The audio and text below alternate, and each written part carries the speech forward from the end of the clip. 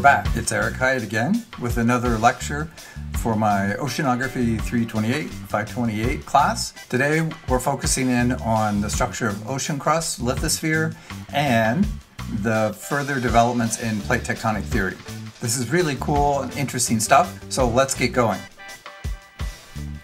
So ocean basins and plate tectonics, and we've been working through these series of discoveries of how the oceans work and how these discoveries came to be. So far, we've focused on the Earth's large-scale structure and not too much detail, but we've discussed the importance of the outer core, the convecting mantle, and then the rigid lithosphere and convecting underlying asthenosphere. This diagram is a very simplified cartoon of the structure of the Earth, but it does a good job in terms of discriminating the phase chains or mechanical layers on the right, so lithosphere, asthenosphere, and then that placeholder mesosphere for most of the mantle, outer core and inner core. And that contrasts with the compositional boundaries inside the Earth, and that is the crust, the mantle, and the core. It's important to note that the lithosphere contains two compositional layers, the crust and then a little bit of mantle that's frozen underplating the crust. So the lithosphere has both components. That'll become important in just a few minutes. We've touched on briefly the density differences inside the Earth, but also at the surface of the Earth. We've spoken about seawater composition and water density, and pure water has a density of 1.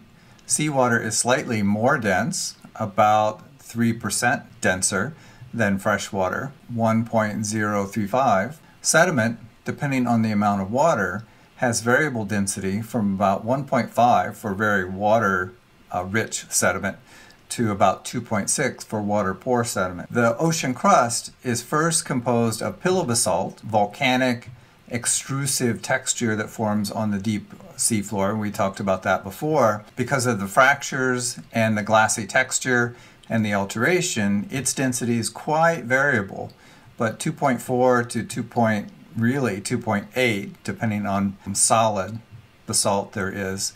And then ocean crust in general, because it's the lower part of the ocean crust is crystalline mafic rock or gabbro, its overall density is 2.9. Then we drop down, we go through a big compositional change to the upper mantle. And the upper mantle, the solid part, has a density of 3.3 grams per milliliter.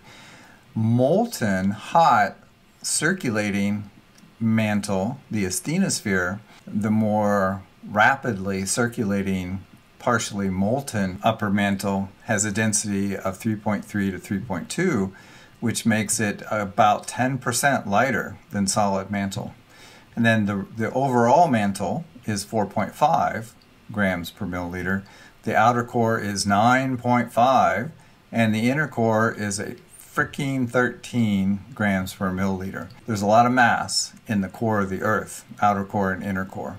These density differences play a big role in plate tectonics. The hot, partially molten part of the asthenosphere that's convecting has a density that's about 10% lower than the rest of the upper mantle. It rises up and causes uplift underneath the mid-ocean ridges. That density difference just there causes the uplift of the mid-ocean ridges and affects the shape of the mid-ocean ridges. Likewise, as ocean lithosphere moves away from the mid-ocean ridge, it cools, but it's also getting more and more underplating of that solid asthenosphere. And once that asthenosphere cools a bit and crystallizes to the bottom of the ocean crust, you have a greater density, more approaching 3.3 grams per milliliter, and that causes a drive to pull down, and this phenomenon is called slab pull into the mantle. So we have ridge uplift causing a push on the ocean crust,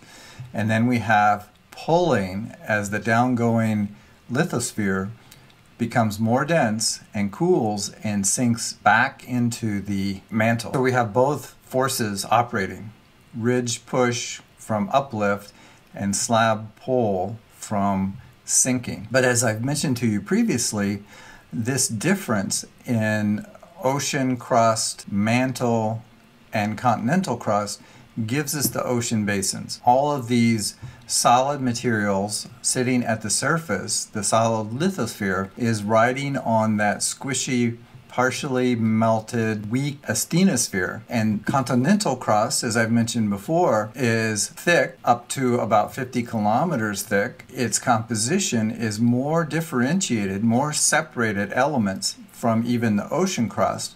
So it's very light, relatively. So relatively, it's light.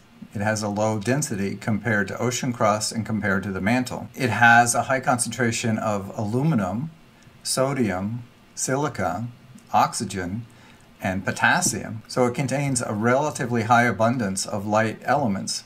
So its density is lower, it's thicker, and therefore, when it's floating in the asthenosphere, the upper mantle, it rides higher, and its average elevation of the Earth's surface is almost a kilometer above sea level. Ocean crust, on the other hand, is thin, less than 10 kilometers thick normally, has a higher density with more iron and calcium and less aluminum than the continental crust, and so it rides lower in the asthenosphere, and its equilibrium point for floating in that asthenosphere is almost minus 4 kilometers. It's minus 3.8 kilometers below sea level. This is what gives us the ocean basins in the first place, and continents.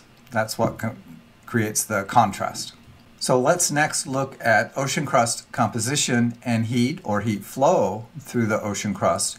And we'll start with the actual physical structure of the crust. Start out with the fact that it's part of the lithosphere. So let's look at a cross-section through the upper lithosphere that's mostly focused on the ocean crust. And oceanic lithosphere includes part of the mantle, that frozen upper part of the mantle, and in this little sketch I included just the upper little sliver of that part of the mantle. As I mentioned to you before, it has a very iron and magnesium rich composition, and the mineral that mostly forms is actually olivine, that green mineral, and a rock made of mostly olivine is called peridotite or peridotite. Gemstone variety of olivine is the gemstone peridot. And so this is called peridotite because and so we look at the boundary between the two, and this is the moho. This is that discontinuity that defines the boundary of the mantle and the crust. And so we have the ocean crust above.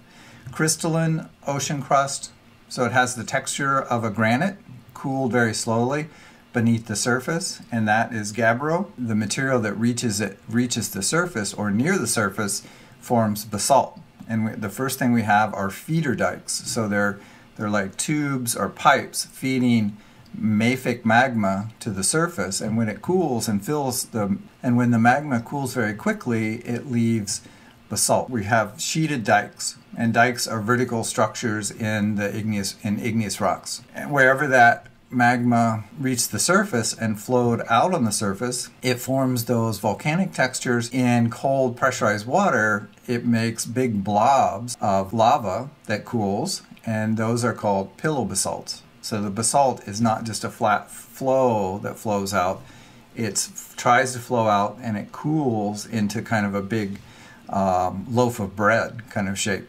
typically a meter across and maybe a meter to 2 meters long. Might have a little bit of sediment on top with a low density. So here's our density structure for the ocean lithosphere. 1.5 to 2.5 roughly, 2.7, 2.8, 2.8 for the sheeted dike part, the more solid part, 2.9 for solid crystalline mafic material, gabbro. Peridotite, distinctly different density at 3.3. We've only recently drilled with the drill ship, the Chikyu, into the deeper part of the ocean crust and into the mantle, the upper solid part of the mantle. This was first recognized in a rock sequence called an ophiolite. And so ophiolite. And that is a little bit of ocean crust and lithosphere that's been pushed up and is exposed. So we think of subduction as being subducted, material going down into the mantle. Often though, with collision of ocean crust and ocean crust, and sometimes ocean crust and even continents, a little wedge of ocean crust and lithosphere will be forced up.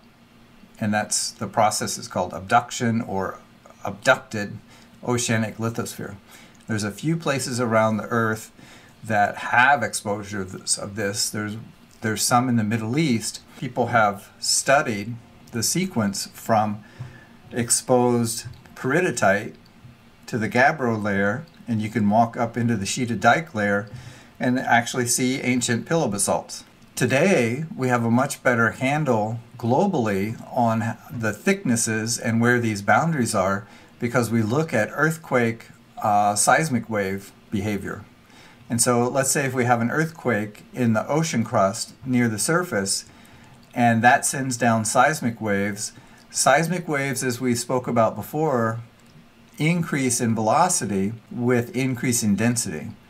So an earthquake would generate seismic waves that gain a little bit of velocity until they hit this sheeted dike layer, and then they gain a bit more velocity, and they bend at these interfaces just like light bends when it hits from air to water. It refracts. These seismic waves increase in speed through the gabbro layer, but when they hit the peridotite layer, we see a big change in velocity because we have a big change in density, a much higher density.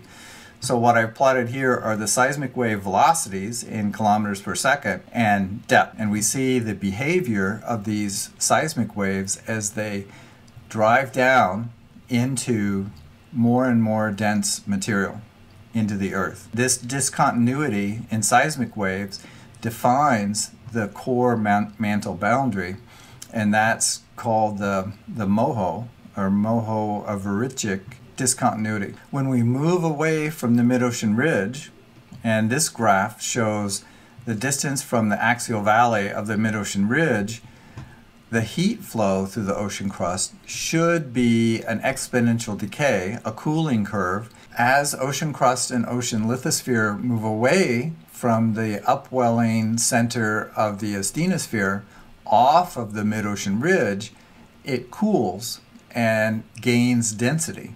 If we looked at the heat flow from an idealized perspective, the greatest heat flow is at the mid-ocean ridge, basically on the axial valley, and it would start out with about 250 milliwatts per square meter, and then it forms an exponential cooling curve as it moves kilometers away, up to a couple thousand kilometers away from the mid-ocean ridge. It's gaining density because it's cooling the whole way. And we see that actually with depth curves.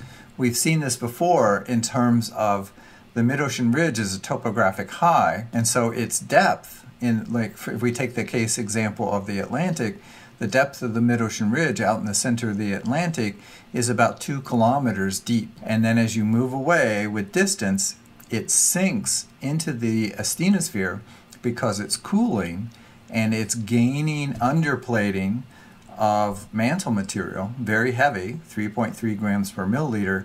It's gaining weight, essentially, and sinking back into the asthenosphere so it gets deeper. And so if you look at the depth distribution in the Atlantic, the mid-ocean ridge is about 2 kilometers deep, but then the deepest part of the Atlantic over by the continents is on the order of 4 to 5 kilometers deep. When oceanographers and geologists started actually taking measurements on the ocean floor and testing these kind of theoretical heat curves, gaining more and more data, they found something very troubling. The actual heat flow through the mid-ocean ridges should follow that exponential cooling curve from 250 to 300 milliwatts per square meter, and it should decay down exponentially as we move away. Actual measurements on the mid-ocean ridges and very near the axial valley of the mid-ocean ridges showed that there was a heat deficit. So the theoretical here is shown in red, and it's just an exponential cooling curve, but the actual measurements follow a trend something like this in this purple line, where there are big heat deficits. And so the mid-ocean ridges were actually cooler than they expected. So when they started to develop the plate tectonic model, looked at the temperature that the asthenosphere would be, and the asthenosphere welling up and erupting onto the sea floor at the mid-ocean ridges, And then considering the thickness and the composition of the mid-ocean ridge itself, we should have a heat flux curve through that ocean crust that follows the red line. But the actual measurements, when they put temperature probes on the ocean crust at the mid-ocean ridges, the rock was actually cooler, much cooler than they expected. It really caused people to wonder what's going on and where is this heat that should be there? Why are the mid-ocean ridges a lot cooler than they should be?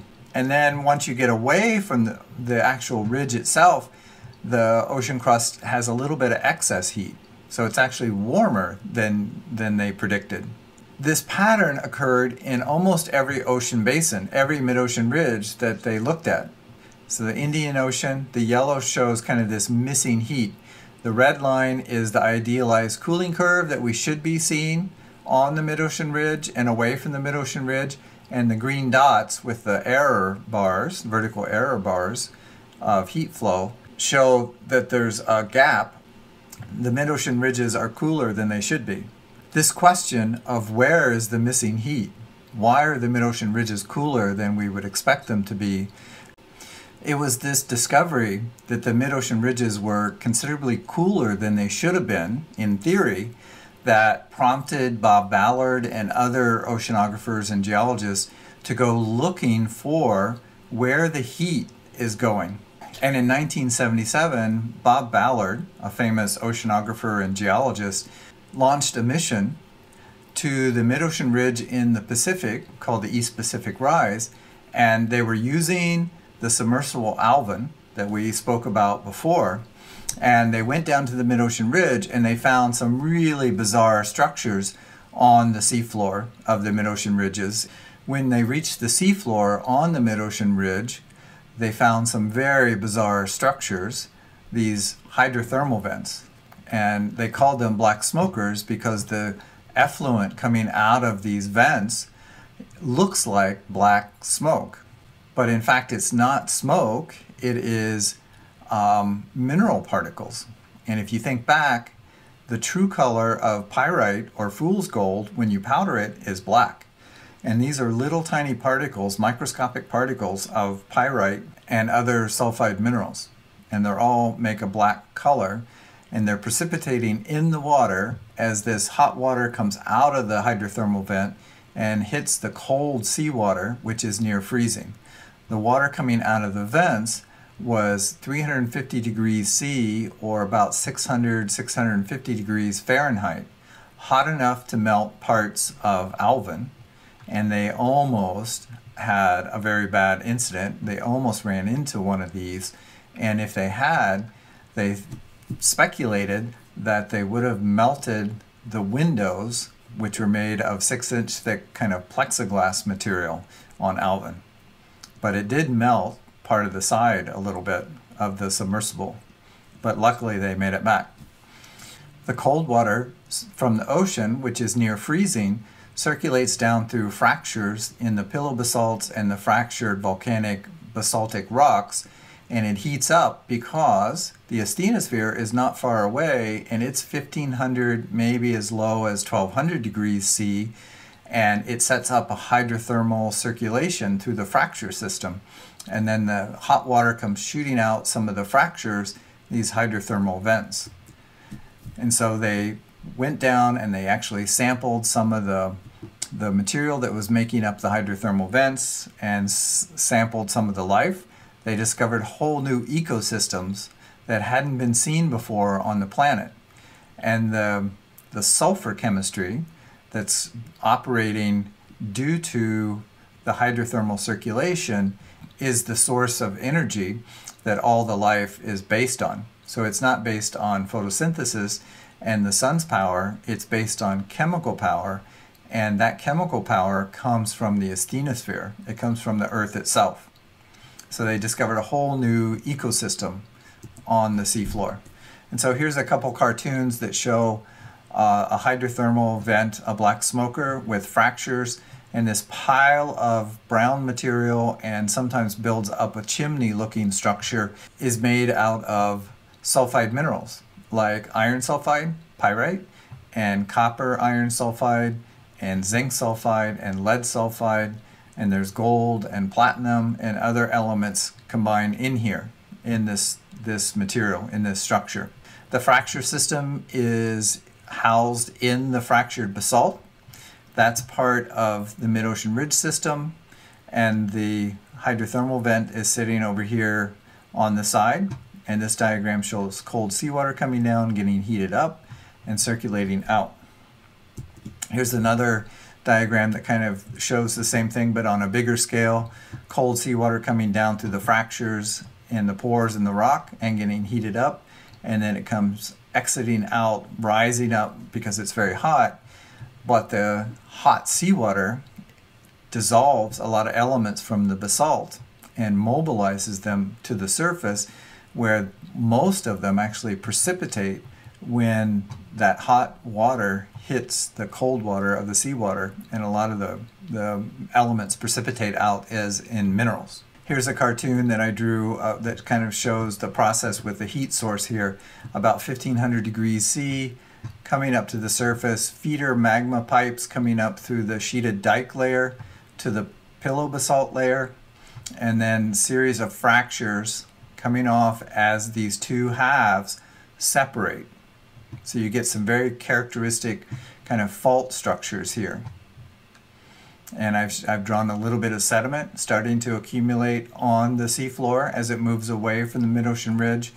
And so it'll gradually get more and more sediment piled on top of the ocean crust and the ocean lithosphere. So here's the mantle up to this green line. So it's the peridotite layer. And here's the base of the ocean crust made of gabbro, crystalline rock, the sheeted dike layer, and the pillow basalt layer. So in an idealized world, the heat flow looks like this, but the actual rocks are water cooled, just like your car. So these hydrothermal systems act like a radiator to cool the ocean crust, and that's where the missing heat is going. The heat is going into the water, not the rocks themselves. As I mentioned before, the cooling of the ocean crust as it moves away from the convecting upwelling center of the asthenosphere, it cools and it gains density as it moves away from the mid-ocean ridge, and the ocean actually gets deeper as it moves away from the mid-ocean ridge. But I wanted to jump back and I wanted to point out something to you, that ocean basins can have different seafloor shapes due to the spreading process. And the mid-ocean ridge in the Atlantic is nice and steep with an axial valley. These are some of the data profiles that Marie Tharp used to sketch out the seafloor in the different ocean basins. This represents some more of the more recent and more complete data for the Pacific, and there is no axial valley in the East Pacific Rise in the Pacific. But what I wanted you to especially notice is the shape of the East Pacific Rise. It's very broad and wide and uplifted in a large area in the Pacific relative to the Atlantic. The Atlantic has a nice high, narrow, rapidly declining profile. And I mentioned this to you before, but this is because the spreading rate is about half in the Atlantic relative to what it is in the Pacific. So the Pacific spreading rate is about 5 to 6 centimeters per year, and the Atlantic is about an inch, or about 2 to 3 centimeters per year. This rate difference means that the Atlantic ocean crust is cooling and sinking into the asthenosphere in a shorter distance away because it's spending more time cooling. The East Pacific Rise is moving twice as fast. It doesn't have as long to cool and sink back into the asthenosphere. So you get a very wide, tall profile for a mid-ocean ridge in that case. Before we leave this topic, I want to show you a little bit of the physical attributes of rifting and ocean basin formation. Number one, the first thing is rifting and uplift in general is driven by movement in the asthenosphere, essentially convection. And so that's this upper part, this red part on this diagram.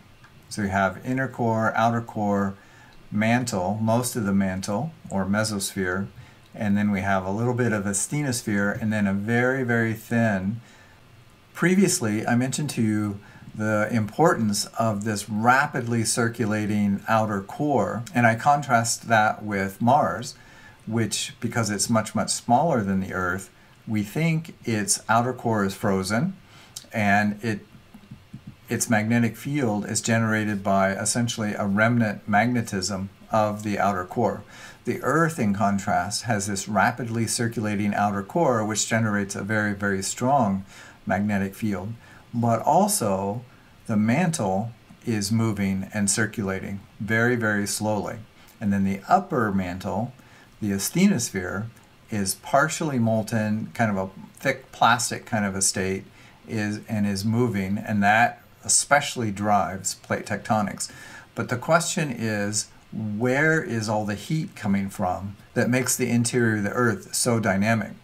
The answer is there's another heat source inside the Earth besides the remnant heat of the Earth, and we've got radioactive elements that adds heat to the mantle and the upper mantle, especially uranium and thorium and even radioactive potassium.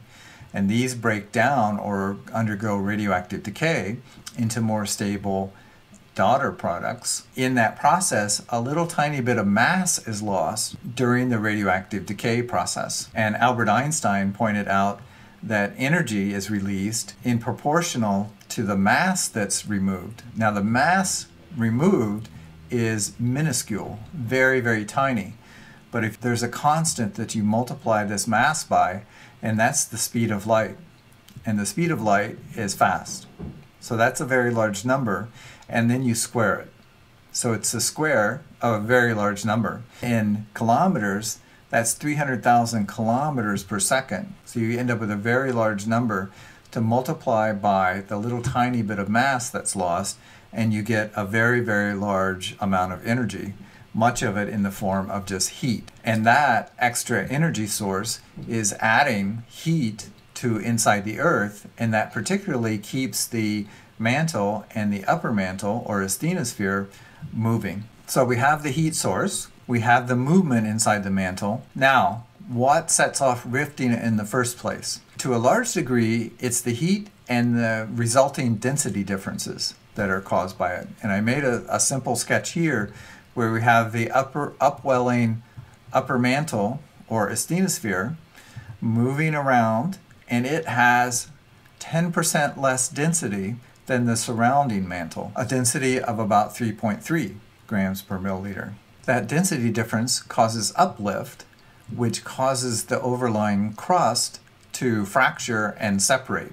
We call that rifting. An interesting aspect of these density differences are that when this upwelling of the asthenosphere occurs, this density difference causes uplift of the region, and the overlying crust fractures and separates and causes rifting. But it's important to point out that before a basin, like an ocean basin, forms, there's often periods of tens of millions of years, often 50 millions of years, of uplift of the region. We see that in the geologic record of East Africa.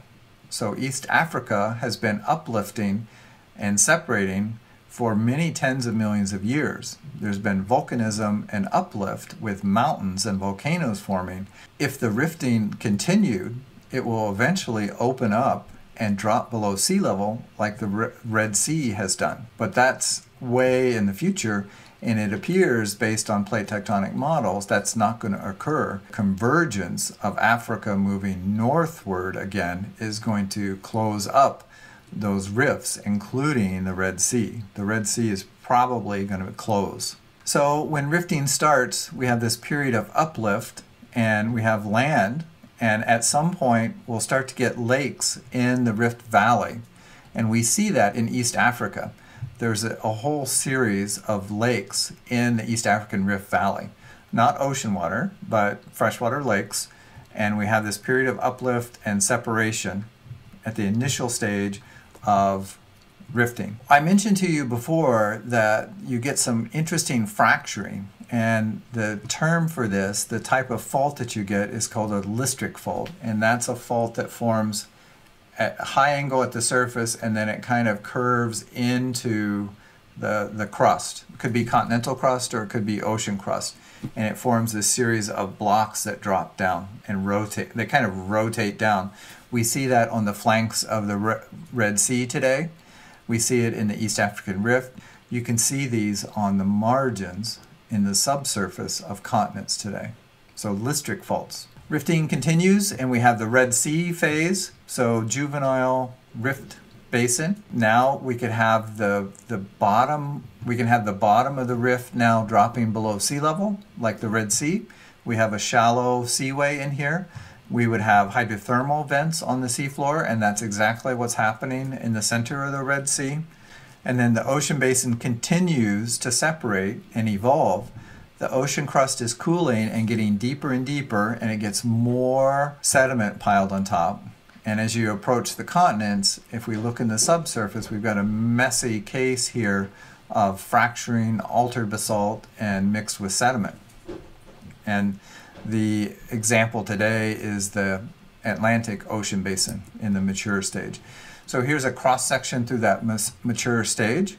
Here's the mid-ocean ridge, upwelling asthenosphere. So we have this uplifted region providing a gravity uplift, and we have pushing across. And the flanks here, we don't have subduction in the Atlantic Ocean Basin. We just have simply pushing across the continental crust. This could evolve into a subduction zone, particularly if this spreading rate increases in the Atlantic. We could develop a subduction zone along the margins of the Atlantic in the future with volcanoes and everything else.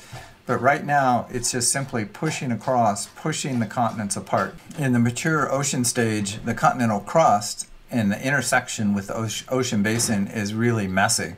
So we can see old ocean crust here with listric faults sliding down. These have stabilized, but they still see pore water movement through them. We still see alteration of the ocean crust and the basalt. And this becomes more and more amalgamated and kind of indistinct because the basalt and the gabbro is turning to clay, and it's becoming quite altered, getting buried in sediment as it approaches the edge of the basin. And today, to track continental movement and plate tectonics, very accurate GPS stations like this one are anchored to the Earth's surface. We can track to a millimeter scale of movement per year. So now all the continents and ocean basins largely are known in terms of how fast and what directions they're moving. So we have the advantage today of having the technology to actually measure the movement and the direction. So that's it for today. That wraps up this section of ocean basins. So I'll leave you with some crab antics, and I'll see you next time.